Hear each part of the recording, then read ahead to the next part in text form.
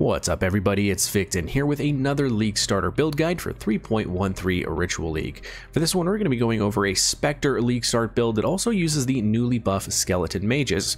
Even with the heavy nerfs that Spectre's got, I do think I've managed to make a build work here that's going to be quite solid as a League Starter, with it costing a little amount of currency, and still manages to pump out 7 million boss DPS and 5 million mapping DPS. That and 6,000 life with 74% physical damage mitigation and capped elemental and chaos resistance. You're going to be very tanky. Definitely enough to be easily speed farming red tier maps in the in-game content, and again with very little investment. All the things that you need for a good League Starter build. Now, the best thing about this build, and the reason that I'm actually making this, is because I do have an in-game Spectre build I'm very interested in playing in Ritual League. The in-game version of this build used to have 80 million Shaper DPS, but now with the nerfs it's down to 34 million Shaper DPS, and that just goes to show you guys how heavy these nerfs hit. But luckily for us, 34 million DPS is still incredibly solid and is going to destroy all of the in-game bosses in just seconds anyway, so even with the nerfs, it's not too bad. If you're interested in learning more about that secret sauce build, definitely stay tuned on my channel and look out for that build guide here in the next week or so, probably a little bit less than that. But yeah, basically what we're going to be doing here is we're going to be going through the passive skill tree and path of building, along with the skill gems and items that we're going to be using, and then I'm going to walk you guys through the leveling guide that I've put together for you guys in the notes section of the path of building, so you guys can level up this build as easily and smoothly as possible. After that, I'm going to show you guys how to get the custom loot filter I made for this build to help you guys level up. And lastly, I'm going to walk you guys through the trade website links to all the gear that you're going to need for this build, which I do provide in the notes section of the path of building. Also, as always, before we get into this guide, if you end up enjoying this guide, do consider subscribing, hitting that like button for more content just like this. And if you're interested in supporting the channel, I do have a link to my Patreon in the description of this video where you can subscribe and get some juicy benefits like access to my sub-only Discord, where you have an awesome community of folks just like you are ready and willing to chat about tons of different builds and theory craft. And I personally am in there quite frequently as well, doing build reviews for people all the time. That, or just come by my Twitch channel, hang out with us, ask questions. I am always happy to help you guys. Yeah, without further ado, let's go ahead and hop into the path of building. Alright, so like I said, we're going to go over the passive skill tree here first. Now, I am going to do a little bit shorter of a guide, so I'm not going to go over every single node here, but I will go over the more important things. So as you can note, first off, we're not getting any cluster jewels. We're trying to stay as cheap as possible. So mainly here, we're just getting a ton of life and a ton of minion damage. Very, very simple Spectre build. There's really nothing crazy about this build. The only things that's a little bit different from maybe some other Spectre builds, well, maybe two things. One, we are going with Elemental Equilibrium. So Elemental Equilibrium is going to be shredding resistances to, I'll give you an example, right? So we're going to be using Armageddon Brand. So that does fire damage. So when I put Armageddon Brand down and it attacks an enemy with fire damage, that enemy is going to gain 25% fire resistance. So that's bad, but they're going to lose 50% cold and lightning resistance, and that is very good for us. That's actually very good for our skeleton mages, which do both types of those damage, but also very good for our specters, which are slave drivers, and they do lightning damage. That, coupled with the fact that we are going to be using in our skills, where is it here? Elemental weakness. So we're just going to be shredding a lot of elemental resistances in this build to help with our damage. So that's why it's actually, we're going to have quite a bit of damage without a lot of investment, because we're shredding a lot of elemental resistances. That's a cheap way of getting some extra damage. And the last thing here, for kind of unique things about the build, I guess, that most people don't necessarily do, is Necromantic Aegis. So all bonuses from Equip Shield also apply to your minions instead of you. Nothing crazy about that one. It's been done before, but I do definitely like it, especially when you go with the Victario's Charity Shield. So basically, your minions are going to be sharing power and frenzy charges with each other, and basically they're going to be full on frenzy and power charges all the time. So lots of extra damage there. And after that, we're really just getting a whole bunch of life and some damage nodes here and there, some damage here, some damage here. We do pick up some minion reserved, some mana reserved right here. As you can tell, we are a little bit low on mana. We do try and get an extra aura in this build, so we have a good amount of auras which we'll talk about in a little bit. So getting these 4 nodes right here definitely help you be able to actually cast your skill. So definitely something you should be picking up. Now, one thing that I actually forgot to mention for you guys, just so you guys know, I do have a kind of leveling path for you guys. So you can see, like right here, we go from a level 1 character all the way up to a max character, and you can just follow this if you guys want to help you kind of level up. So one other thing, let's go ahead and talk about the jewel here. So Dead Reckoning, this got buffed for the skeleton mages. So if you see here, can summon up to 15 skeletal mages with summoned skeletons. So instead of doing your regular skeletons that normally do melee damage, you're actually going to be summoning skeleton mages, which are actually very good, and they're going to go really well with our slave driver specters because they deal elemental damage. So lots of cold, lots of lightning, and they do fire, but we're shredding that the cold and lightning with elemental equilibrium, so that's what we're focusing on. So lots of damage from this Dead Reckoning jewel. Now this can drop very early on in the league. I am not sure about how much this is going to cost because it's getting buffed. I'm not sure if there's going to be a ton of people wanting this jewel. If there are, then the price might go up. If people aren't really wanting it, the price is always very low. It's usually only a couple chaos, and you can get it very early on. So this is going to actually, I would suggest this is your first purchase that you get if the cost is like under 5 chaos. If it's anything over 5 chaos, maybe even 10 chaos. If it's over 10 chaos, I probably wouldn't get it until maybe your second or third item. But it is very, very good. And that's a whole lot of damage. You can see over here that is 328,000 damage, and you have 15 of them. So quite a lot of damage right there. And that is with, we'll talk about this in a little bit, but that is with your single target setup. Where is this? So that's with slower projectiles. They're greater multiple projectiles. Essentially, your clear speed and mapping is a little bit less, 188, but that's still quite a bit. That's about 2.5 million damage. So very, very strong. So let's go back to the skill tree here and talk about one more thing before we move on to these skills. Just so you guys know, we are getting an Unending Hunger.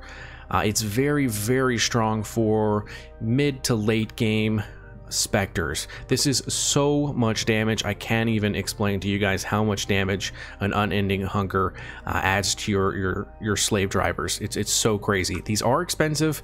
I'm curious how expensive it's going to be this league since the Spectres got nerfed so hard, and I'm going to guess that not a lot of people are going to be playing Spectres just because they're scared because of the nerf, which is understandable. But personally, like I said, I've done this build and it's super, super strong, and the damage is there, so I'm fine with this build. So I'm hoping that this jewel is going to be a little bit cheaper than normal, and you guys can pick it up pretty easy. Usually they're anywhere between 100 and 150 chaos in the first few days of the league, and they dip from that a little bit, and then they go back up. They kind of do a roller coaster. So hopefully we can get you guys a good price on Unending Hunger. But just so you know, y'all don't have to get this probably until maybe late yellow maps and starting in your red maps. And this actually doesn't affect the damage numbers over here. So even if you didn't have it, this is your real DPS. What is going to affect it is when you're mapping, it's 50% chance to gain Soul Eater for 20 seconds on kill for your Spectres. So Soul Eater just makes them go crazy with crazy cast speed. So very, very good. And that's just extra damage on top of the already damage that we have. So very simple tree here. Let's go ahead and move on to our skills. Again, you guys can just kind of check this one out yourself and go through here. I'm not going to go over everything in super detail, but we will kind of look at everything. This is a very basic setup for your skeleton mages. Like I said, we do have an AoE build, which is this one right here with the greater multiple, and then we have a boss, and you just swap out the slower projectiles for greater multiple projectiles, both green, so you can just swap it out very easily. And if you're probably going to be using a tabula rasa, so it really doesn't even matter, but just for later, since they're both green, that is pretty solid right there. So very good clear speed with that skill. The Wraith Spectre is actually going to be in your helmet. We do have a Wraith Lord, and that is the number 2 item that I would actually purchase with this build. Number 1 being that Dead Reckoning, so you can get your skeleton mages up as soon as possible.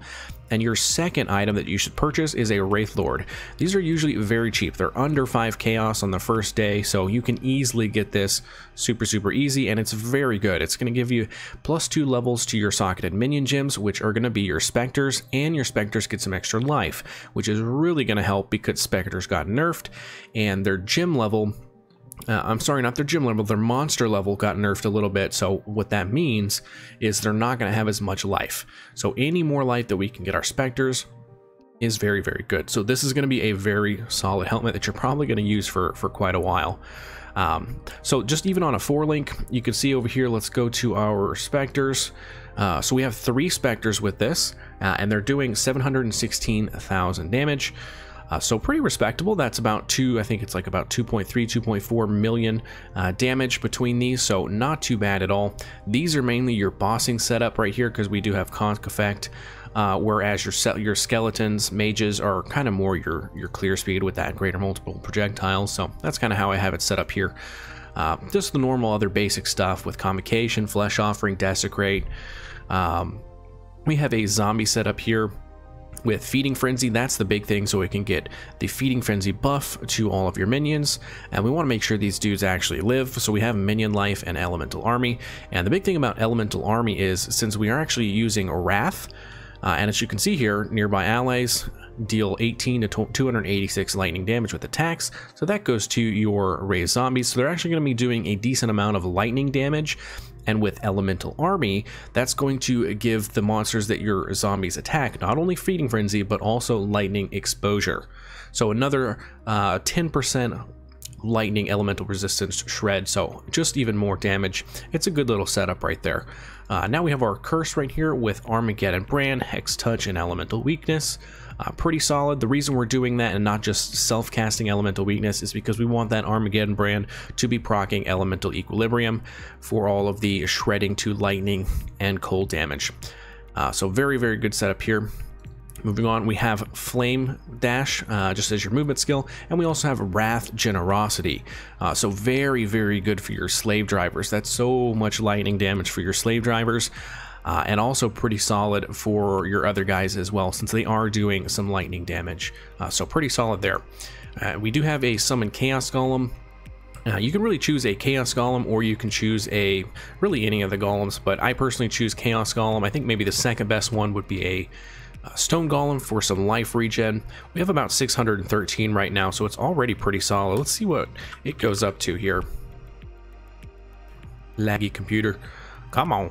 So Summon Stone Golem, it goes up to about 729, so that's still pretty solid. I personally prefer the Summon Chaos Golem, just so you can get a little bit extra physical damage reduction. That's just a personal preference. For your other ring, we're definitely not going to have a ring right there, so I'll make sure I fix that for you guys. But that is one of the things that we're going to have in the build is Summon Skitterbots, and our last ore is going to be Vitality. So those are the 3 ores that you're going to be running. It looks like I just have it in the wrong spot. No big deal there. So moving on to our items, you're going to tell that this is very cheap. Let's go through all of these items. I think this is probably, let's see. I think you can self-farm the Tabula Rasa doing rituals, so I would say maybe going into the coast, since it's the highest chance to get a Tabula Rasa, running the zone the coast and doing rituals there. There may be another strategy, but I feel like that might work to get you guys a Tabula instead of paying for it. But if you do pay for it, it's usually about 25 to 30 chaos on the first day, and then it goes down a little bit from there. But everything else is going to be like 5 chaos each. Victorio's Charity is usually only about 5 to 10 chaos, 10 for the good rolls. Like I said, that Wraith Lord usually about 3 to 4 chaos. The Darkness and Throne is like 1 chaos. The Unending Hunter is your big one, like I said, but you don't have to get that until you get into the yellow and red tier maps. So you're going to save up for that once you purchase all of these super cheap items. I'm not sure how much the Dead Reckoning is going to be. I feel like it's probably going to be still cheap. Even if they're going to be a little bit more expensive than normal, I can't see them going for more than like 15-20 chaos, and it is pretty central to the build, so definitely save up for that pretty early on. Other than that though, we really just have kind of super poopy gear. We have lots of gear with just life and resistances, and do note that anywhere I try and get chaos resistance. And the reason we're doing that again is so we can at least attempt to cap our chaos resistance. So we're very close here. Just a few more better items and we would be capped on all of our elemental resistances and all of our chaos resistances. And that's with terrible gear too. So, and you can actually kind of tell as we go down here, there are a couple things like you can see right here, these boots. This is not mandatory, but anytime that you can get +1 to levels of the Erased Spectre gem, it's gonna be huge. It's more damage, but it's also more life. And like I said, they lost a lot of damage and they lost a lot of life. So we don't want them dying. So anytime you can get +1 to all Erased Spectre gems, you can get that there. So you can get them on boots, you can get it on the amulet. Right here you see a +1 to level of intelligence skill gems. And from what I understand, you can also get those from the Maven Orb, which I'm pretty sure is going to be pretty expensive. So that's not really a budget thing, but it's just a kind of one thing to think about as you're playing this build. There's a whole bunch of things that you can do with the Maven Orb to get even more gem levels for your Spectres. And that's what hurts the Spectres the most right now with their nerf, was those gem levels. So we can counteract that with some new gear, that would be pretty cool. So moving on to our rings, super simple here, life, resistances, and then we have that darkness and throne. Good thing about this is it buffs the jewels inside of it, which we have minion ones. Very basic here, just life and minions deal additional damage. Used a minion skill recently, so a whole bunch of damage using this belt and a pretty good amount of life as well. So one thing I do want to mention to you guys, do not negate. So one thing I want to mention to you guys is do not neglect your flasks. Flasks have so much defense to them. It's super crazy to me that a lot of people just kind of skip over your flasks, or even if they have them, they just don't use them. Personally, I have them on 1, 2, 3, 4, and I have my Forbidden Taste, my life flask on my last one, and I just hit 1, 2, 3, 4 all the time, and I make sure these are up 100% of the time I'm mapping. And it's so much extra defenses. There's really no reason that you should not be doing this. And ideally also one that has armor on it as well. And watch this, I'm going to give you guys an example. I'm going to turn off all my flasks here, and we're going to look at our physical damage mitigation. We only have 20%. If we turn our flasks on, that goes up to 74%, so it's absolutely huge. And something you should never really kind of put in the back of your mind. That needs to be in the front of your mind. You need to be using your flasks all the time. It's just so much defenses. Definitely make sure that you don't forget to do this. So that's pretty much all of our gear here. It is super cheap. Everything is super cheap. Like I said, probably under 20 chaos and you can get this full set, and you're doing about 7 million DPS. You've got just under 6,000 life. You have pretty good physical damage reduction. You have capped elemental and capped chaos res. So pretty nice in my opinion as a league starter. So let's move on to the next section here. It's this note section. If you guys want to click up here on this note section, I have a full leveling guide for you guys, so you can see how to level it up from level 1 all the way up until you have all of your gems, at which point you should be just absolutely cruising, doing so much damage that you'll be just fine to kind of progress from there. So do take a look at this. I'm not going to go over it specifically because it is quite a lot of information, but do note that it is here in the note section, and I would suggest you guys use it. I actually use it myself when I play these builds. I have my little notes and I go through them and play up the build, and it just kind of makes it to where I don't have to use my brain. I just look at the notes, easy peasy. So check those out. Also down here I have a little section called extra bits, so we'll go over that real quick. Basically what it is the leveling loot filter, so let me grab that for you guys real quick. Right here, so this is my loot filter that I have custom built for leveling up summoners. What you're going to want to do is you're going to want to follow it.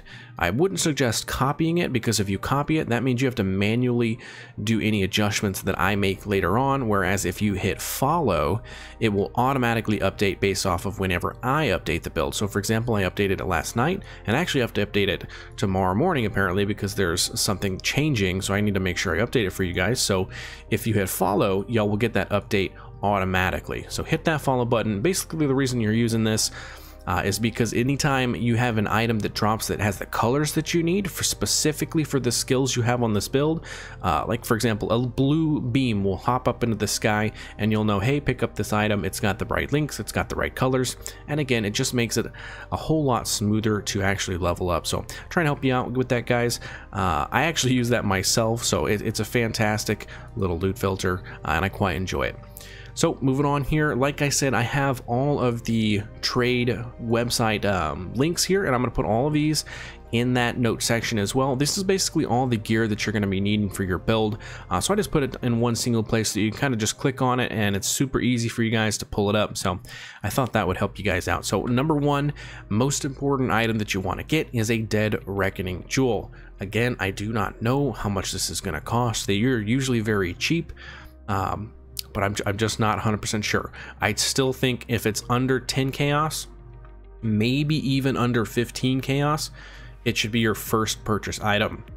I would, however, say if you get all the way to level 34 and you haven't been able to afford this, which is probably most people, I would go ahead and purchase the next one, which is the Wraith Lord helmet. These are usually about 3 chaos, 4 chaos, which most people can find before you get to 34. And most people, when they sell it for 3 or 4 chaos, they'll take like random stuff. Like if you find a fusing orb and a couple alchemies, most people will take that. So even if you have only 1 chaos and maybe some alchemies and some fusings, go ahead and offer it to them and they'll probably take it. But that's very big for a level 34 to get +2 to level of socketed minion gems. That's huge for damage.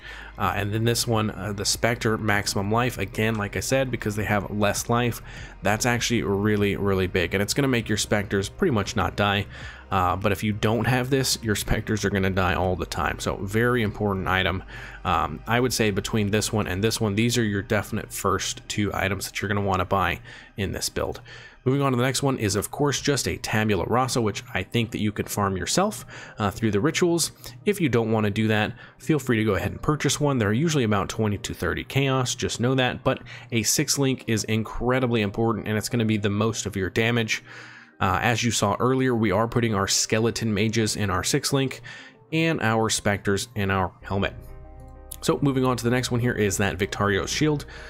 Very good. These are actually usually pretty cheap, anywhere between 5 and maybe 12 chaos, and they have some good stats. They've got life, they've got lightning resist, and a little bit of chaos resist as well. So not too bad for your minions, because that's not going to affect you, but that is pretty solid for your minions. So moving on to the next one here, this is the medium cluster jewels, which again, you're not using those in this budget build, but I wanted to go ahead and throw these in here for you guys in case you wanted to start crafting them. If you've progressed a little bit further than, say, a quote-unquote league starter build, and it's time to kind of step up your gear, you can craft on some of these medium cluster jewels. So for example, on here, I might suggest Renewal and Feasting Fiends. And I have filtered this out for you guys.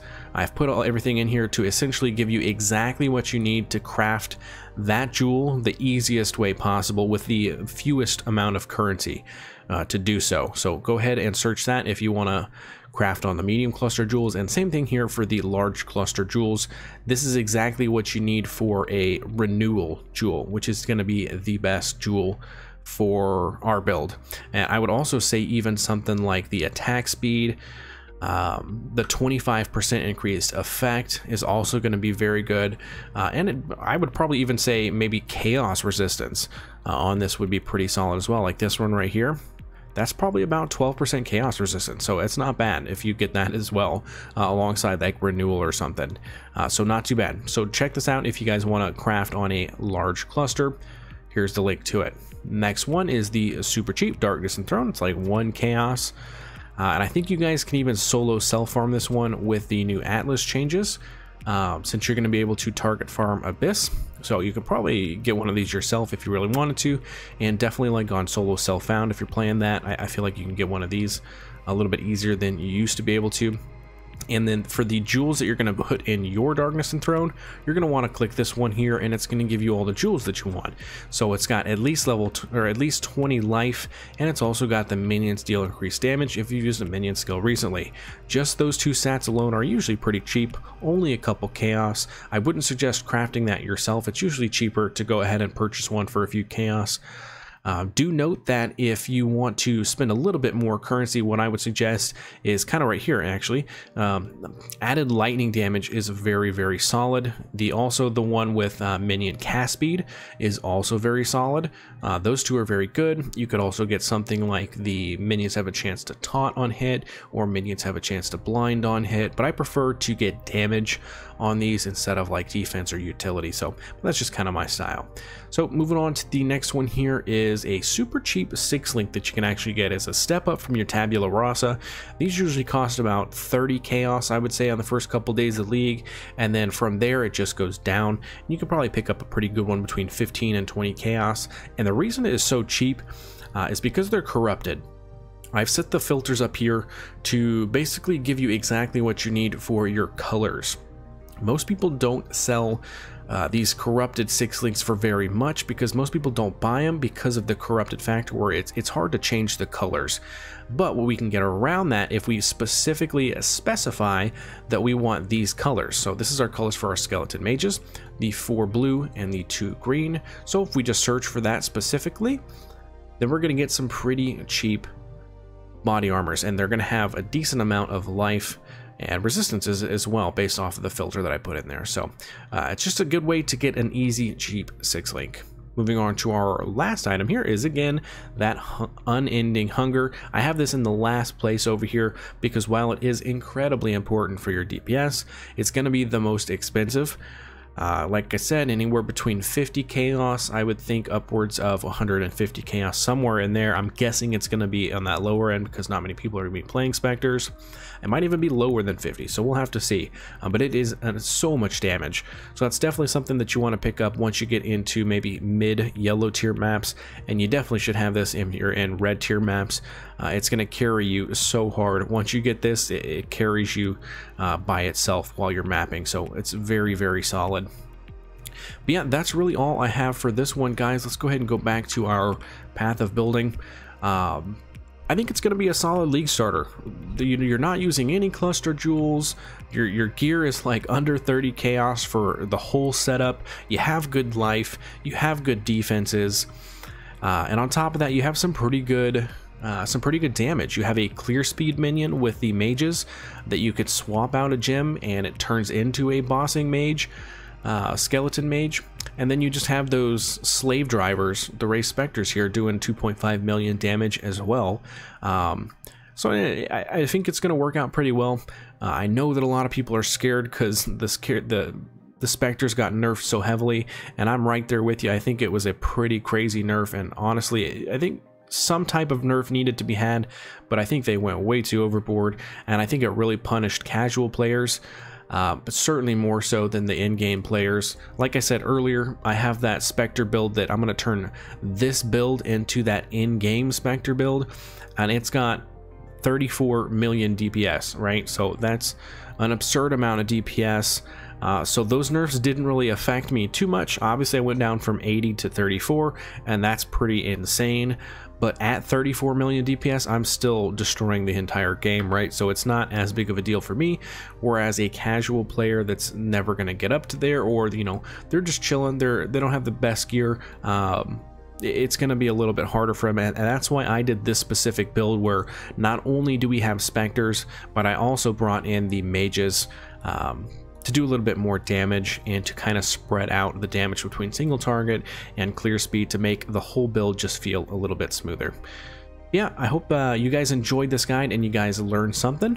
This was the last guide of my night, so you guys are gonna have to forgive me a little bit for maybe not the 100% best guide. I put out 5 guides today, so lots of League starter guides, and I do plan on coming out with at least one more tomorrow before the League starts. And just so you guys know, I will be playing a Dominating Blow Guardian, so I'm pretty excited for that. As I mentioned earlier, I do stream on Twitch, so if you guys ever have any questions about this build or any of my other builds, definitely hang out in the chat, ask away. I'm always happy to help you guys with your questions. I actually enjoy teaching people, so I've been playing the game a long time, so definitely come in there, ask as many questions as you want. But yeah, that's all I got for this one, guys. I will catch y'all in the next one.